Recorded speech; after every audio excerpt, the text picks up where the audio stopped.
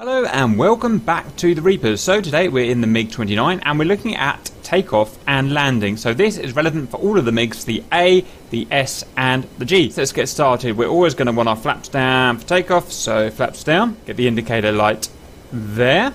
So what we're going to do is hold on the wheel brake, and then we're going to spool up our engine until we're about 95% fan RPM, which is there, which is military power. So before the afterburners come on, when the afterburners come on, you'll get a green light there and there. Once you're fully spooled up to 95, release the wheel brakes and then full power into afterburner. Some jets you can take off a military power, i.e. full power without afterburner. These engines are pretty weedy, I find, on mil power, so I always suggest an afterburn takeoff with the Mig-29. The rotation speed is going to be 240 clicks, and we've got our speedo up here. Once we rotate, it's important not to rotate too far. In most planes I suggest about 10 degrees. In this plane I suggest about 7 degrees. The reason is there's a huge amount of risk of a tail strike. If we look at the back, the rear engine nozzles are really far back and really low down. So if we go near 10 degrees on the rotation, then we risk getting a tail strike, and then that'll be the end of our flight. You've got the angle shown here on the HUD, 0 degrees, 10 degrees, so we want to be somewhere like that. Once you've reached 7 degrees, then just hold that until the plane takes off. When the plane actually takes off will depend on the weight of the plane. So if you're heavily loaded, it could be all the way up to above 300 clicks per hour before it takes off. We're in medium load at the moment with full internal fuel, but we have no stores. If the plane is struggling to get off the ground, don't feel that you have to rotate anymore. Don't rotate anymore. You'll just end up risking a tail strike. Instead, just wait and it will eventually get off the ground. Once we're in the air, we're going to keep burners on until we're just below 500 clicks. Then we're back to mil power, and then we'll put it in a left-hand circuit. Just one thing to note is that she will be fairly nose heavy on the trim from stationary, so we're going to add about 1 second of up trim, 1000 click, just to help us fight that. Otherwise we're ready to go. So wheel brake on, spool to 95, hold, release brake, full power. Now she's an incredibly fast plane, so she will get up to speed very quickly, so we just have to be ready for that. Looking at the speed, 240, rotate to 7 degrees and hold. Whoops, a little bit high there, but we're okay. Gear up with G. Flaps up now. Come off burner now. F to put the flaps up. Right, next we're going to go in a left-hand circuit of the base. So we're going to get down to 500 clicks per hour and 1,000 feet. That's about 330 meters. And I will report back to you on the downwind. As per the official Mig-29 flight manual, we're going to fly this downwind and we're going to get our flaps and our gear out. Once we've extended past the threshold of the runway by half a mile to a mile, we're going to turn left in a 180 degree base turn. We're going to end that base turn at about the same altitude of just above 300 meters radar. However, by that time we aim to be down to 300 kilometers per hour IAS. Then for the final approach, we'll aim for a 3 degrees glide slope to the threshold of the runway. Our speed is going to depend on our weight.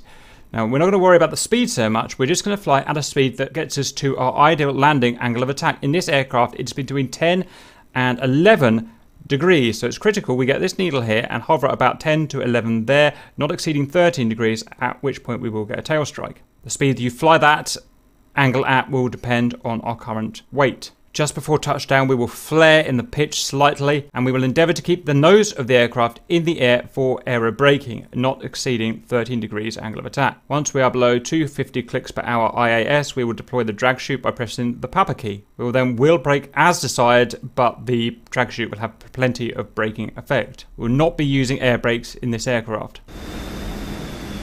Halfway down the runway now, we're going to gear out, flaps are going to go down. It's G and F key, maintain 330 or thereabouts. You never keep it perfectly, but we'll do what we can. I've gone slightly askew of the runway here, so I'm just going to turn right a little to even that out. I'm going to work that out way down to 300 so that we're 300 IAS by the time we hit the end of our base turn. Level with the threshold now. Let's extend for a mile, maybe half a mile. Aim to get around 300 before we make our base turn. Constantly working the trim to keep ourselves neutral.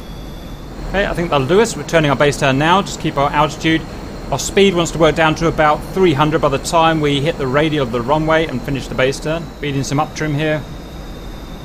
Off the throttle a little. Pretty much constantly feeding an up trim here as the angle of attack grows. We're on about 10 degrees angle, 9 degrees angle of attack. A little bit more power. We don't need to get on speed yet. Constantly looking left to judge the radial of the runway. Obviously, we're talking VFR conditions here. Do have another video on IFR conditions, ILS and whatnot. Final line up for the radial now. I'm going to increase turn as not to overshoot. Should be just about okay. Right, we're going to start coming off the throttle now to get down to angle of attack on speed, as it's known. About 10 degrees, not too bad there. Slight overshoot. And we can start reducing our altitude now, needless to say. Move my head up a little bit there. Okay, so let's get this next phase sorted. Angle of attack is now 10 to 11, so let's balance that. Quick check down at the gear and flaps. Everything's good. Okay, this feels just about on speed here at 290 clicks per hour.